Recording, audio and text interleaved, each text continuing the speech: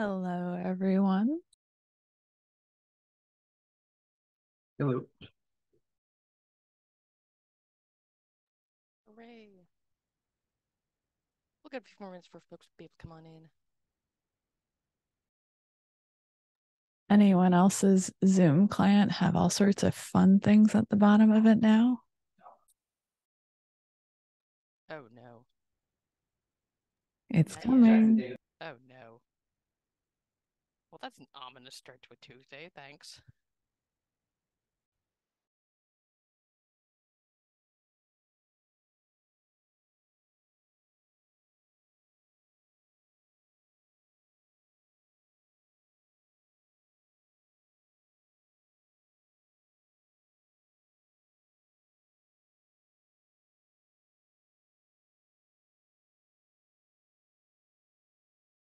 Hooray, Karina, you're here. This is your chance for a mic check as well. Check, check. Sounds good. Thank you. Sure. No, like we try to be able to do like nice things at the top of the call for everybody come on in, get a chance to be able to check your mic, all that sort of thing.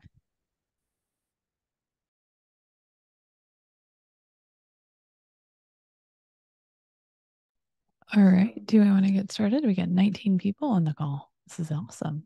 That's as good as we're gonna get. So all right. Welcome, everyone. Today is October 17th, and this is a public TOC meeting. You've made it, which means you're familiar with the logistics, and your participation is in abidement by the LF antitrust notice. Next slide. We have several TOC members present today, but we will not be making any decisions. We are going to have a recommendation presentation from the Projects Moving Levels Task Force. This work was initiated through the TAG contributor strategy, so we thank them for facilitating this and providing key recommendations with community members to the TOC on how we can improve the moving levels process. And I will turn it over to the representative from that group that is doing the presentation. Thank you. And if we could move. Thank you so much, Amy. Okay. The Projects Moving Levels Task Force has been meeting regularly, both synchronously and asynchronously, with a lot of great information and contributions across the community. Some of the major goals of this task force have been to simplify the maturity level requirements, as well as make sure that the administrative load on both the TOC and the tags is not increased, but is decreased, as well as prioritizing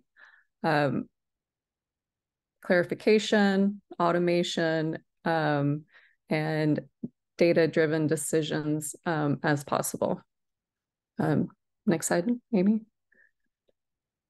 Okay, some of the out of scope items are, there are no recommendations on changing any of the maturity levels themselves, as well as the sponsorship process we did not look at, and there's no intention to change anything that is in flight right now. This would be net new, so as not to complicate any of the current processes or the projects that are in flight.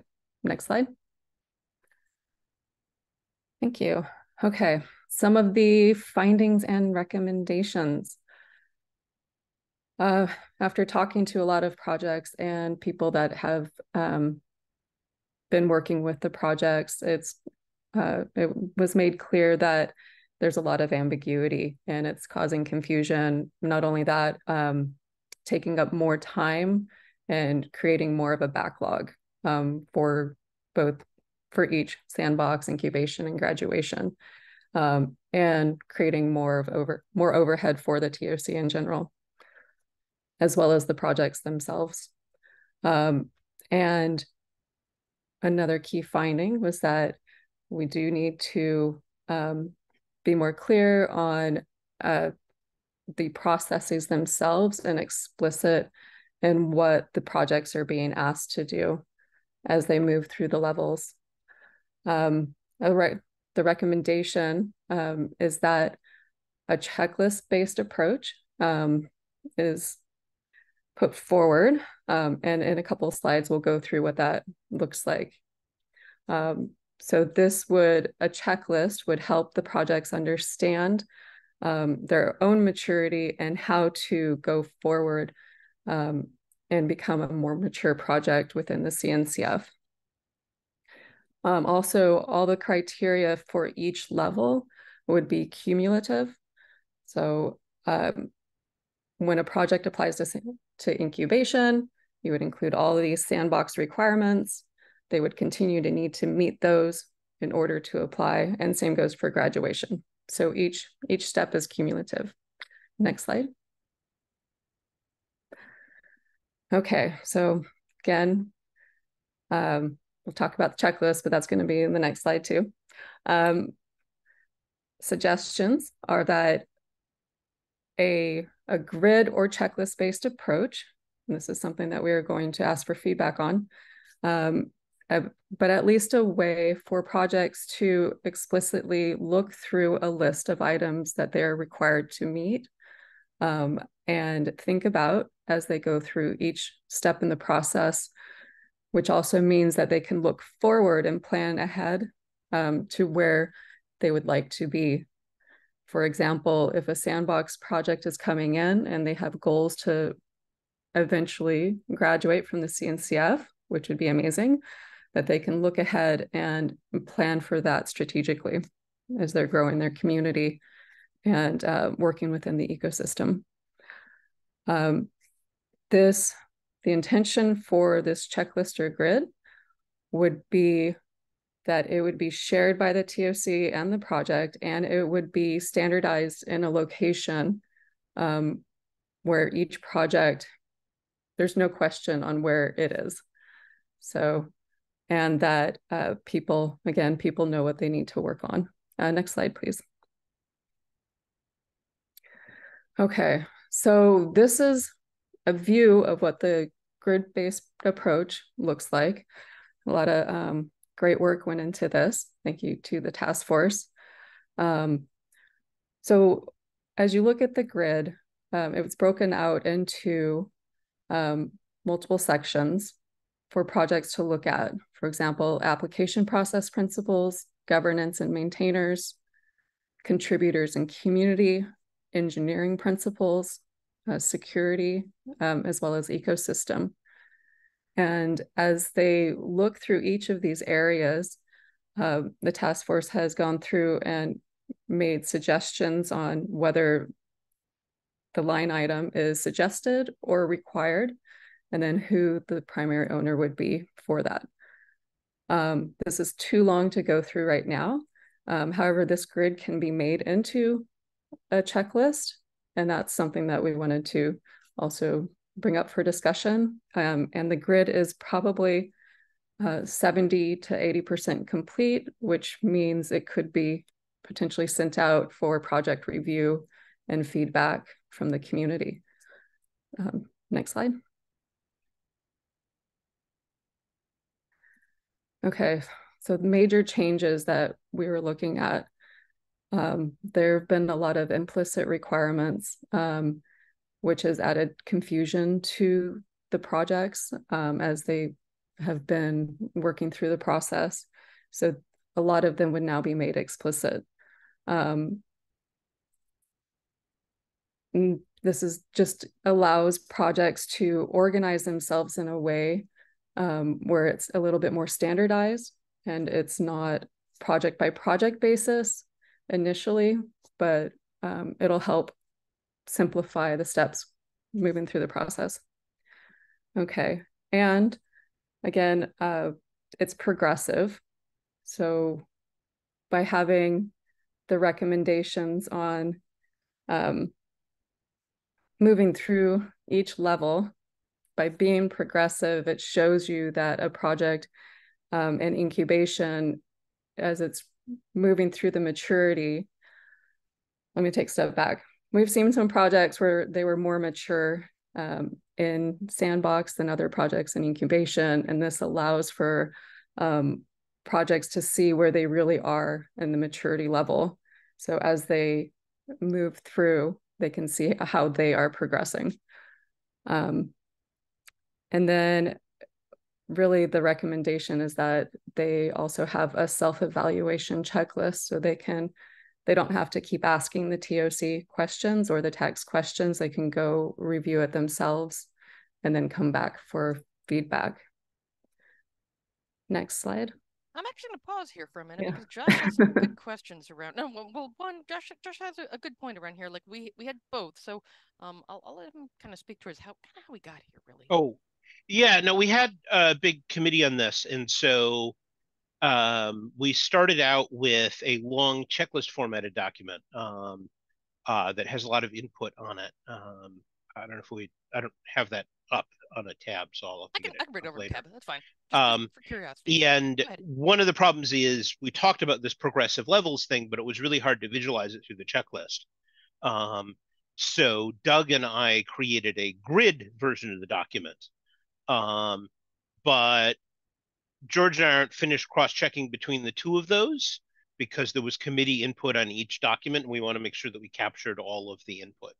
And that's why we say it's like 70 to 80% done because we need to make sure that everything went into both. Because one of the things that came clear through talking to the various members of the committee is that we need both, is that some people are going to, and by some people I mean including project maintainers, are going to be able to follow the grid better, and some people are going to be able to follow the checklist better. And so we need to have both, and they need to both have the same stuff on them.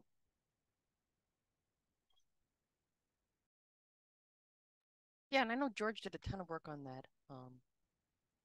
So I'll ask him come. Yeah, come on in. Yeah, I think I understand what you're saying. You've got a weird mic. I'm sorry. You have a weird mic. I don't know what it is.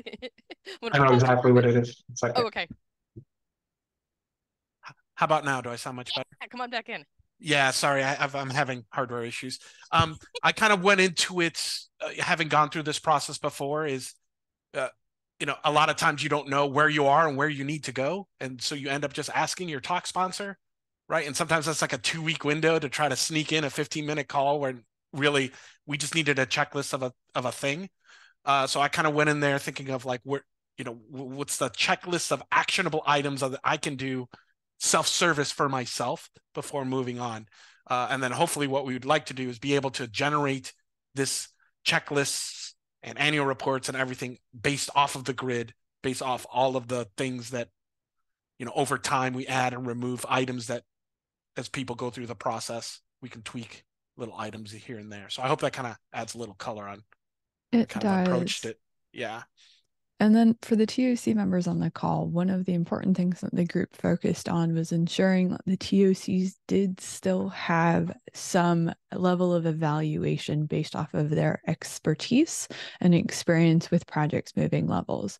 So the intent was to get the TOC out of the critical path for the things that the project really should be self-sufficient with and capable of accomplishing on their own terms at the time that they feel most appropriate. That way, when they come to the TOC, they are more prepared, they have a more complete understanding of where they are at from a maturity level, and that simplifies a lot of the TOC's work and doing and conducting that verification and evaluation.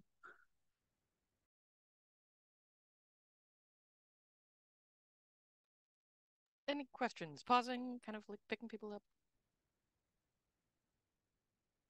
All right, I'm seeing nobody come off mute just yet. So Karina, back to you. We'll... Thank you. I get any things. Unless you were done with that slide, yes? Yes. Okay, cool. I wanted to double down on the automation and data-driven decisions where, as you look through the grid, what can be automated. There's also, I think it's on the, so here's a question too. There's one more slide with more questions, but with a lot of the industry changing and people moving between organizations, the question of whether the 2 org requirement needs to be changed.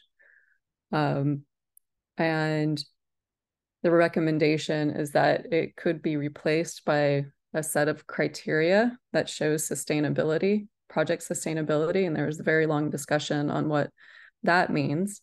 So it does need more discussion. I know, Emily, you were driving a lot of that. And then I want to also, highlight that we definitely didn't reach consensus on that one. So this is something that I think we need more people to be able to weigh in. That will be for largely a huge TOC conversation that needs to be informed by project maintainers and community members, because we were not able to reach a conclusion. but it's a great conversation and discussion for sure. So also the governance requirements at each level need to be explicit. So that's something else that needs to be looked at, especially incubating, and then graduation. Also we looked at what it means for each. And again, you'll see this in the grid. So later when you have time, look through the grid. So explicit categorization for ecosystem security, contributor, etc. Next slide. And then, yes, thank you, Bob. The maintainer life cycle, and there's a requirement that was something that really came out, that it was more of an implicit requirement, and it would be great to make that more explicit. Again, so open questions, really, what is the time frame to implement? I guess I should say out for comment, get project feedback, as well as then move to adopt. So that's our question, is what the TOC is thinking. And then also looking at the checklist or the grid approach, and whether both or standardize on one. So I will stop there. So I want to open it up to questions so far. I know, Kathy, you had come off of mute earlier. Yeah, I have a question on the checklist. So there will be a self-evaluation checklist. Is there a checklist available for review now? As I understand it, yeah, ahead, it's not quite complete yet. So the task force group is still going through and trying to verify that they didn't miss any comments or areas of inclusion that need to be reflected in both the checklist and the grid. Once that's done, then both will become available. Josh and Karina, did I get that right? Sounds like yes. Yes. Okay. Yeah. If you look at the two documents, the state that they're in, the grid is more complete with all of the criteria and has been deduplicated.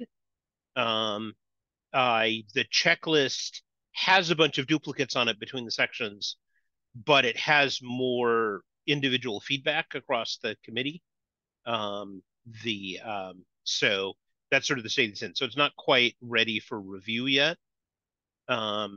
One of the things I wanted to do when we've actually got this fully reconciled is try regenerating the checklist with different top level organization, that is actually organizing it on the top level by maturity level. Because right now the checklist is primarily by section and then by maturity level. And I think that's a little harder to scan than if it was by maturity level and then by section. No, that makes sense. What other questions? George, you have a hand. Yeah, Bob, I saw you mentioned in chat about the maintainer lifecycle there as a requirement. Do you have any feedback there on that one? Because we explicitly tried to include as much things that people were concerned about or doing, but weren't explicitly listed. I didn't mean to put you on the spot. Sorry. Bob may be stuck on mute. All right, Aaron, you have a hand. Bob will come back to you if you can come off mute. did you say my name? Amy, you're super Yes. quiet, by the way. Yes, Aaron, come on in. I just wanted to kind of get a feel. Could you go back to the grid? Where the due diligence, is it clear from the community where we say the TOC and the project are both the primary owners, who needs to deliver what, and ultimately how that's done? I know that that's been done different from TOC representative to TOC representative. Do you feel like this needs additional information to be able to clarify this? Because typically when you have two primary owners, that makes it hard to know who's doing what. So I just wanted to get a feel for what the community feels like we need to provide there to make it clear. I think Emily can best speak to that. Yeah, And so the mic better. Yeah, go ahead. the grid does not do a good job of showcasing this, and I'm glad you highlighted it because there is still a fair amount of work for the TOC to actually define in this category. So while the top level item of a due diligence review is a shared responsibility with the TOC as the primary lead and the project as a supporting lead on that, the actual production of the due diligence document is the responsibility of the project, and the resolution of the due diligence review concerns is responsibility of the project, whereas the actual review concerns come from the TOC member that is the sponsor of the project. So it's a little bit of how the process kind of exists today, but we have not done a good job of documenting it or clearly conveying that back and forth portion of due diligence generation where the project does a fair amount of work, the TOC steps in and reviews it, deep dives into the project's documentation, and then comes back with recommendations and areas of concern for the project to resolve. And it's hard to capture with the grid, but my expectation is our TOC documentation, when it is written and drafted as part of a public comment period for this, will more clearly reflect that exchange. Yeah, I just wanted to point out that I think that's still an area where we need to improve. And handing this over, I'm not sure people would understand what this means today. So I appreciate the color on that, Emily. And we look forward to everyone in this meeting, especially contributing to that work item when it comes out, to making sure that it's well understood and grounded in reality. So thank you. I have a follow-up question. So is there a document that shows what the project maintainers will do, and what are the responsibilities of the project maintainer? What are the responsibilities of the TOC? That I think if we have that document, it will be much more clear to the project owners and TOC members. So part of that is captured with the primary owner section, but the actual detailed breakout is what's missing of like, what does that actually mean? What is the responsibility of generating that? The process of contacting CNCF to make sure that the document is created in the correct drive folder so everybody has the right permission set for it. Where's that template if we're using Google Docs, or maybe we're doing PRs, like the actual detailed implementation specific steps associated with those primary owners still needs to yet be defined.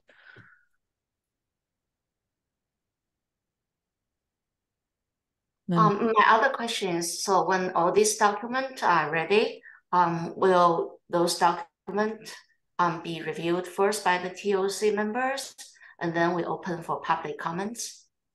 So I think that that's a next topic area that we need to discuss and that was an open question from the committee, is what are the next steps and what do the next steps look like and the timelines associated with them? Yep. I want to make sure we come back to Bob, though, because we did have a conversation around maintainer. Like, no, we're tracking everything. It's going to be great. Bob, come on in. Okay, can you hear me now? Yeah. Good. I'm on my gaming PC and I don't have it set up with Zoom. So I've been on the maintainer lifecycle, being able to have the onboard and offboard requirements have been very good. Like Kubernetes introduced the emeritus policy and the criteria for removing people. And that has been incredibly useful just for the long-term sustainability of the project, and just making sure that the people that are actually there and in the org are actually active and contributing to the project.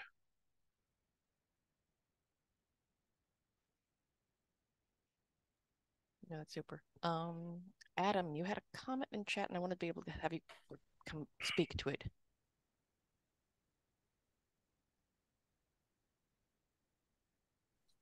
No, I'm just ordinarily when there's a complex change between two sets of criteria, I would look to do some kind of diff between the two and make sure that I'm understanding what's actually changed and what's just being re-represented in another format.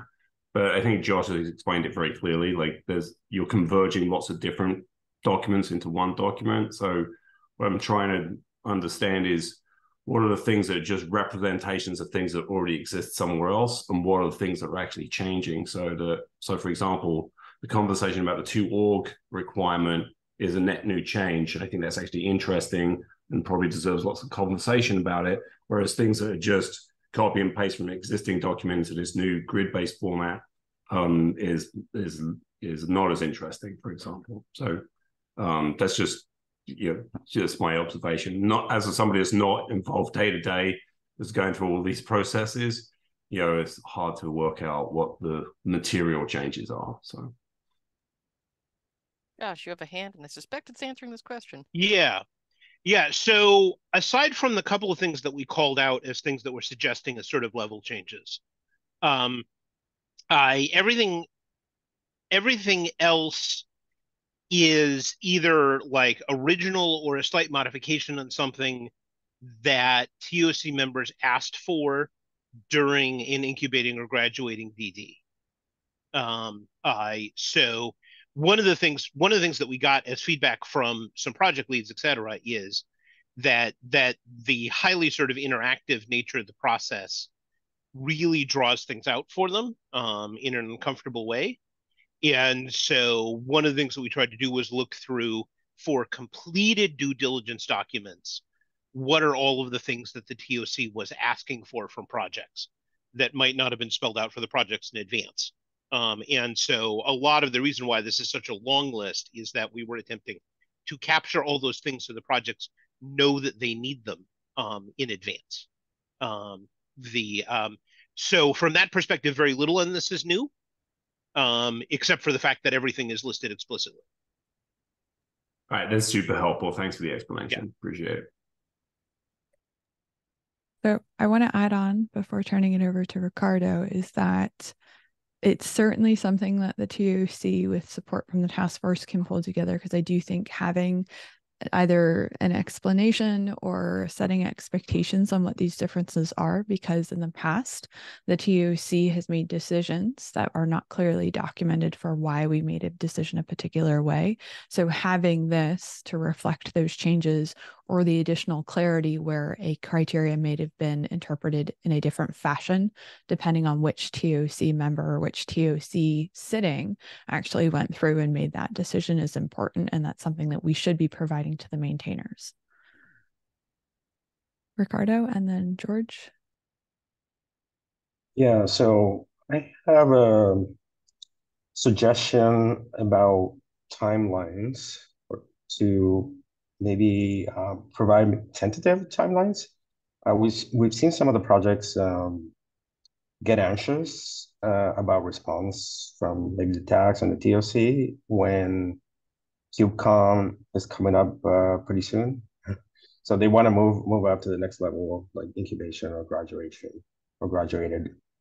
And maybe specifying sort of timelines might be helpful. And sometimes the TAG or TOC are not able to address that before KubeCon. So maybe they have the clear understanding of that, or they don't have enough resources and so forth.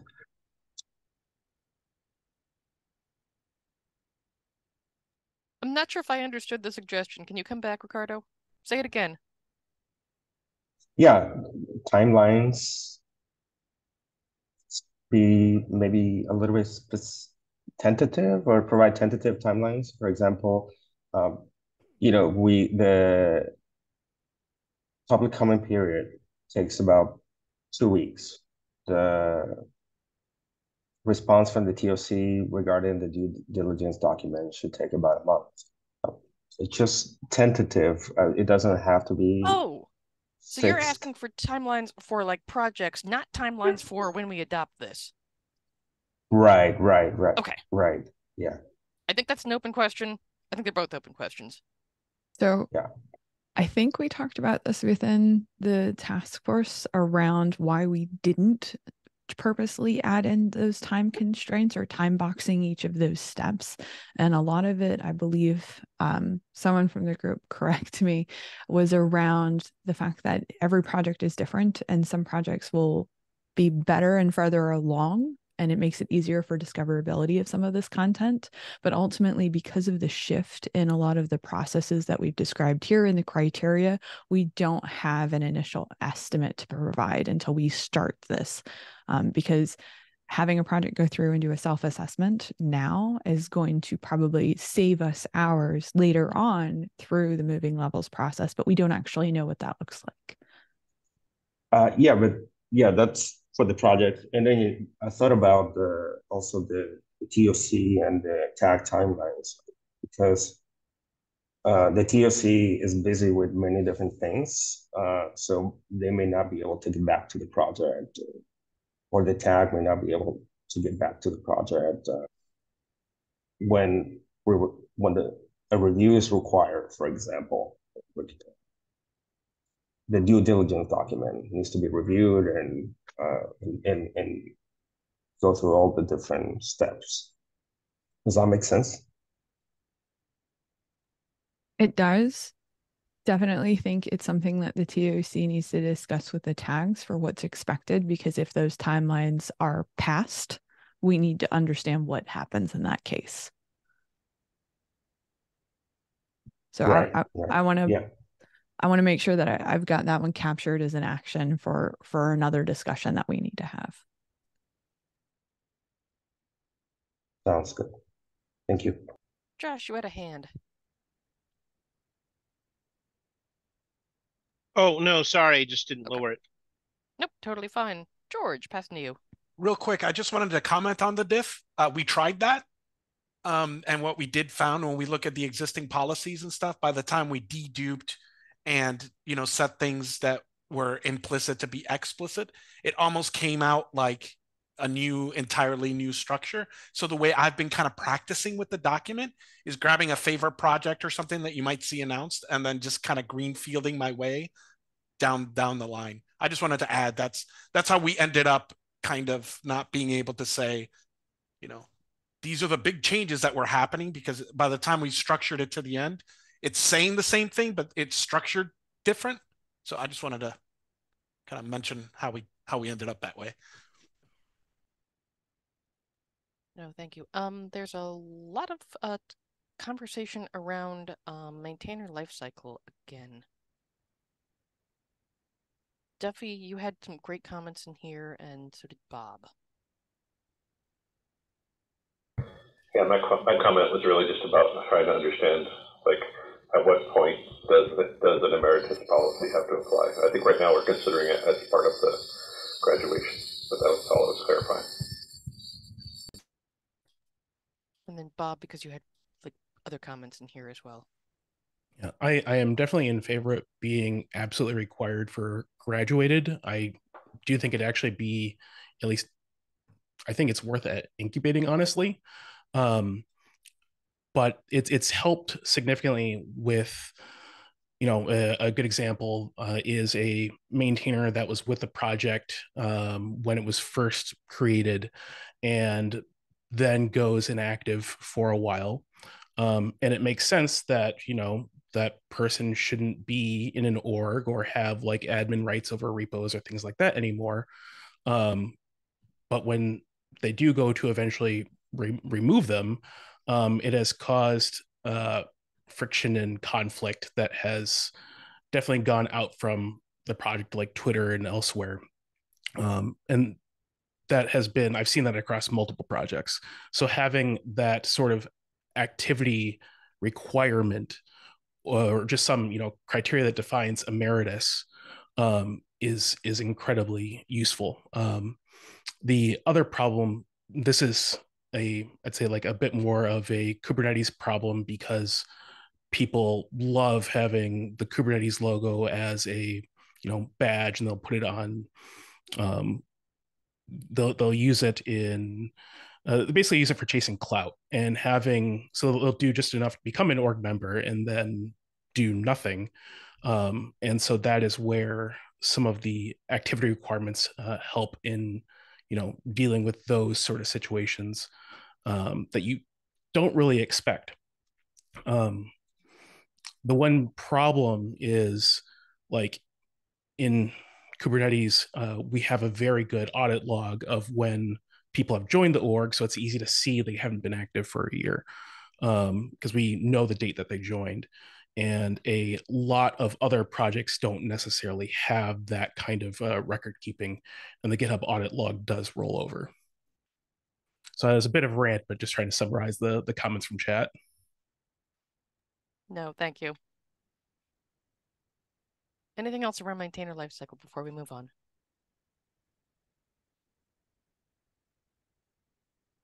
Actually, Josh, you have a comment in here, and then I'll pass it to you, and then Kathy next. Oh, yeah. The other thing that changing that requirement recommendation came out of is that one of the things, we've started doing the governance reviews for projects that are entering graduated. And one of the things that we've repeatedly found is that by the time projects get to graduated, most of the time they've been in the CNCF for at least a couple of years at that point, half their listed maintainers are effectively retired from the project. And that's why we're recommending that it would be better to actually ask projects to have some kind of a written maintainer turnover process at the incubating level, so that they actually are, between incubating and graduated, that they actually are thinking about, hey, this person's not active with the project anymore. Let's remove them. For one thing, some of the projects actually do adopt written governance at the incubating level, and sometimes written governance with some required voting thresholds, which can then lead them into trouble if half their maintainers are no longer active. We've had to straighten that out with a couple of major projects. So it's just, it's looking at not both, what do we want for project standards, but also to help the projects themselves. Thanks, Josh. Kathy? Yes. So I'm wondering what will be the output of this task force? Are they going to be like, I mean, is there going to be like updated graduation criteria document, or like the grade or the checklist? Is there like a place documented what will be the output?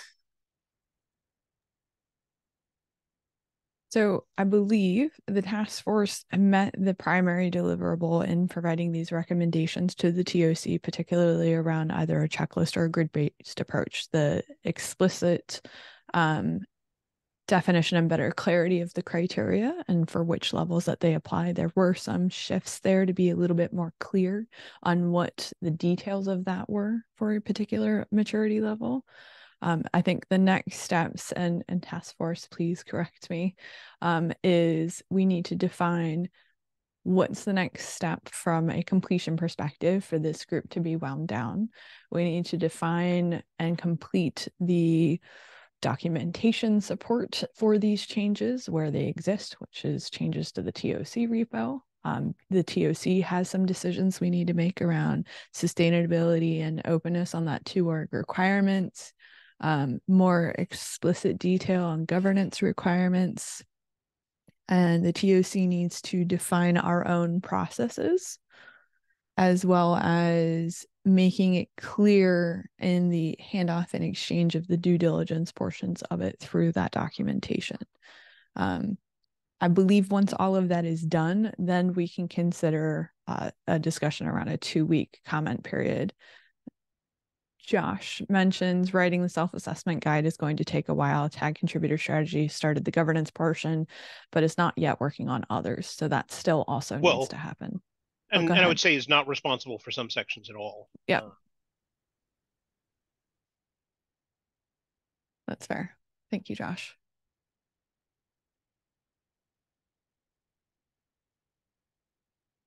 Okay. What other questions? All right.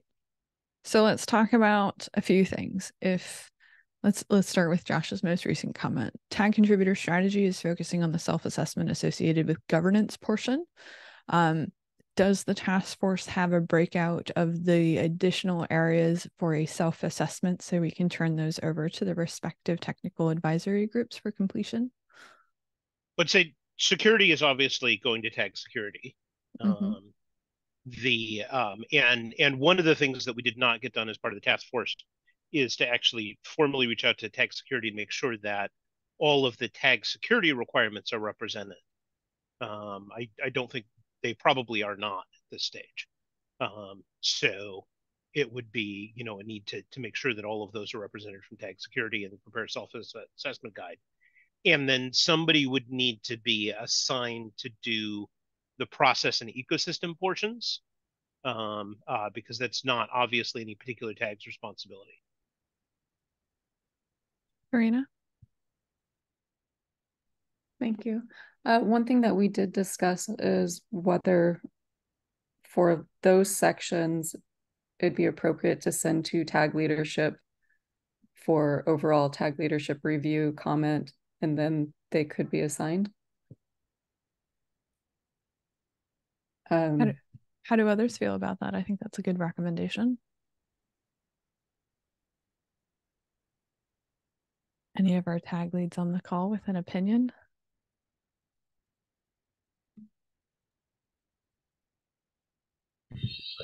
I agree with you. It's a good recommendation. Okay. So Amy, let's see about grabbing the process and ecosystem sections to coordinate with the tag chairs on either creation of that checklist or identifying a self-forming group to do that self-assessment for those. I want to be able to make sure that the task force is complete with what they think they want, and we're kind of in a place to be able to get feedback. So, like, yes, and also, like, are we ready for that task force? Good question. Probably not totally ready yet. Right, exactly. I'm sort of like better, yes, I think that's like target. As we wrap things up, I want to be able to then give it over to like the tag leads for, hey, what are we missing in here? What would make most sense around process and ecosystem, and yeah, security for tech security. Yeah, I mean, yeah, at that point, the scope kind of moves to a place where we're coming past the recommendations into a more focused things on a per tag or on a per focus area or domain area, which might be out of scope actually. I think it's out of scope for the task force, but it's not out of scope for TOC. So agreed. Yes. Yeah. Yeah. Like task force, I want to be able to make sure that the work here is done. And then we kind of move forward with like the proposed timelines would be. Ricardo, come on in.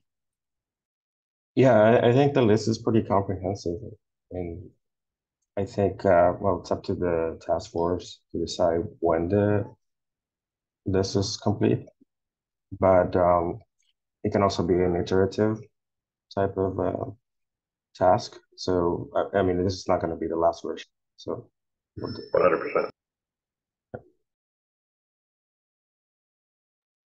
So question, Karina, go ahead.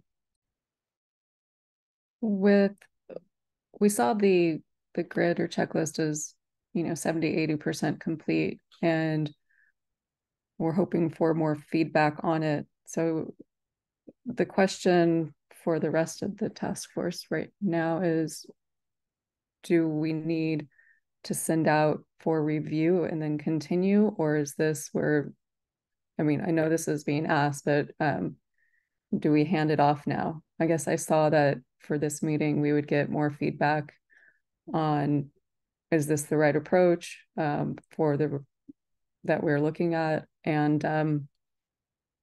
getting feedback from either the community or the tags themselves on this approach. Okay. It sounds like once the list is at 100%, maybe sending that out for public comment. That way we're not generating documentation that has to be changed again based off of community feedback. I don't believe anyone here has expressed any concerns with the approach that the group has taken. I think it's very sound. It's much more clear, at least to me, but I'm also very close to this, having been a participant in the group. How do others feel? Do we want to open this up for a 2-week public comment period once it is complete? Once the grid and the checklist has been fully reconciled with the comments from the group? I actually want to put this on the TOC and TAG chairs meeting, tracking for Chicago, because I think it needs a little bit more time to be able to like kind of put the pieces together, and I think being able to sit down and actually like kind of focus on this more directly of like, would this work? What else do we need to change? Emily, do you disagree? I don't think so. I think my only concern would be making sure that we have enough capacity to write the corresponding documentation to go with it. Got it. That is in a couple of weeks. You're right. That yeah. Ideally, we'd be able to have like the like things reconciled. Josh, George, I know you were working together on that. How do you feel about being able to track towards Chicago for this? Too soon? I would love to shop this around in Chicago with other maintainers. I know there's maintainers that have opinions about the stuff, and it's not formalized enough where it's like set in stone, you know. And I think with having people that I feel like KubeCon will be a good checkpoint to get sentiment around the problem. Does that make sense? Jive with what people are thinking?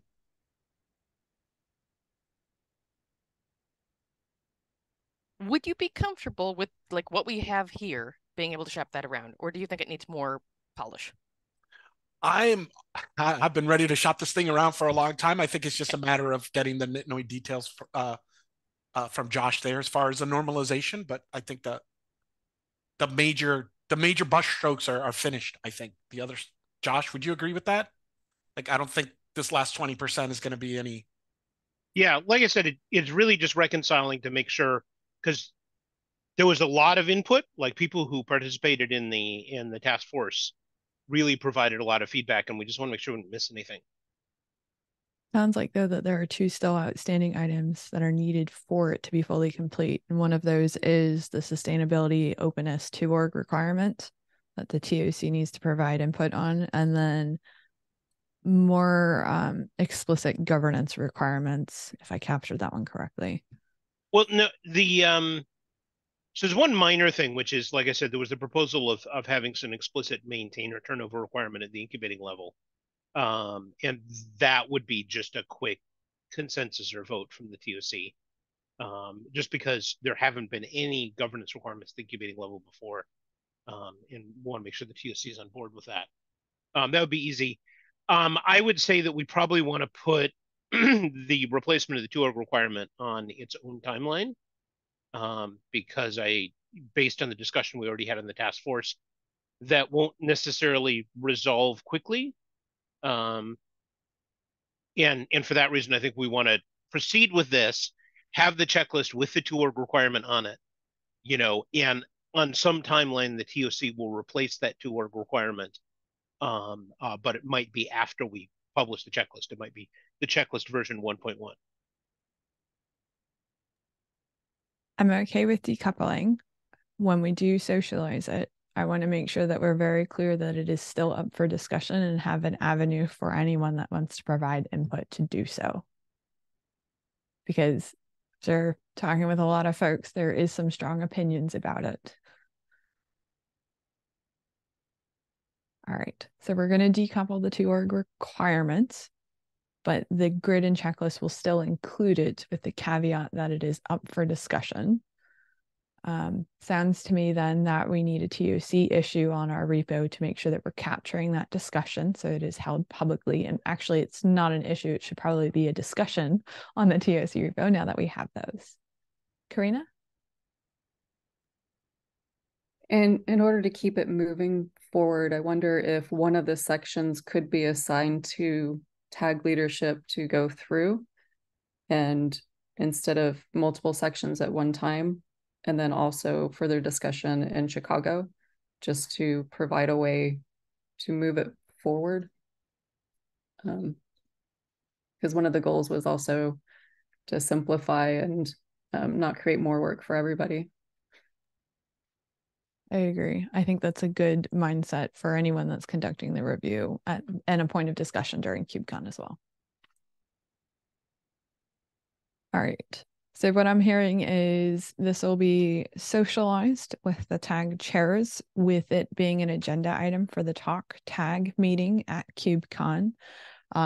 We're decoupling the sustainability and openness on the 2 org requirements, making sure that we have a caveat on what it is being socialized for feedback, that is still open, and point folks to the correct discussion thread on the TOC repo if they have input there. Did I miss anything else? Because it sounds like this task force will be complete once the grid is done and turned over. Did the group have additional plans for any further work? Okay, that works. Anything else on this topic? Any other questions, concerns? Okay. How did the group feel that this went? I know that was a huge ask and a lot of weight on your shoulders to do this for us, and we really appreciate it, but I want to understand whether or not you all felt successful in pulling this together for the community.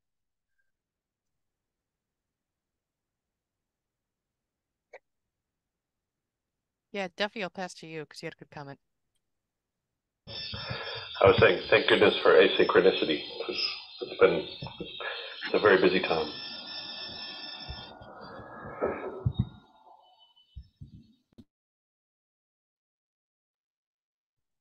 Okay. Leo had a question about time for the talk tag meeting at KubeCon. Amy, that's what, an hour that we have set aside for that? We have about a half an hour, so we need to be able to time box it pretty carefully, but I think like pointing over towards the discussion is going to be really like the best place to be able to do. Okay. So some time, not a ton. Do we have an agenda for the talk tag meeting at KubeCon already set? We do. Yes. Okay. So it's going on there. Yes. Awesome. Excellent. Anything else? Just slight comment on the checklist.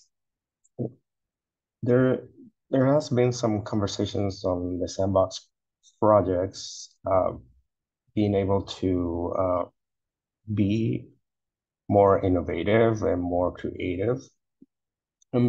Just wanted to just bring up that and to keep that in mind basically when thinking about this checklist, right? So when talking to some of the project maintainers, to make sure that this is not very rigid. So I think we always need to strike a balance between being rigid, providing process.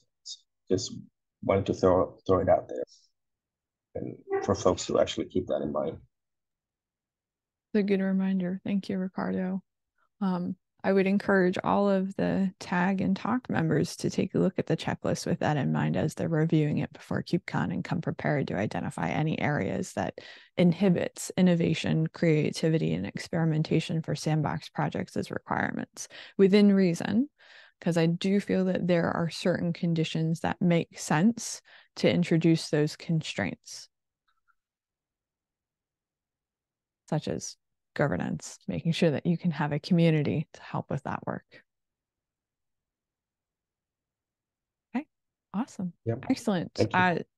So the TOC will create a discussion on our repo.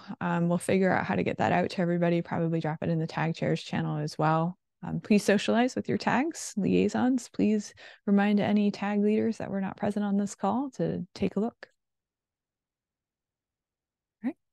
Thanks everyone so much. We really appreciate all your hard work and focus on this. Have a wonderful rest of your day. Thank you all. Thank you. Thank you. Thank you.